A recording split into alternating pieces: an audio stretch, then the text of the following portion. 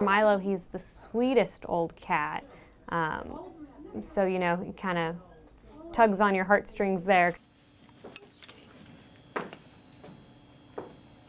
He's so friendly. He is older, he is very underweight, his coat's really matted, so whether that's because he's been outside and, you know, starved, or whether he just wasn't taken care of, not clear. So, you know, definitely doing the blood work will give us a good picture, and if the blood work looks great, I mean, he's eating, he's friendly, so I don't see a reason that he wouldn't be able to go up. Because there are people who will take older animals. Some people specifically want older animals, and because he's so friendly, you know, he would be one that would be great.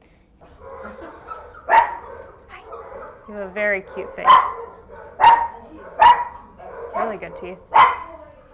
Can we see? I've had neighbors who, when they find out where I work, you know, the first thing out of their mouth is like, "Oh, that's depressing." I'm like, well, I don't find my job depressing. You know, I value my job. I think that there's still that view on animal shelters that, you know, all we do is euthanize, unfortunately, which is not the case. We do provide medical care for these animals that come in. You know, we are spaying and neutering these animals so they're not reproducing, you know, as much. You know, we do work with rescues. We do have foster care. We have all these different options. For me personally, it's like, okay, you know, we've done what we can for this one. Now what's next? Who is our next one that we need to go see what we can do for that dog? And those are the good ones that you want to focus on, because those are your success stories.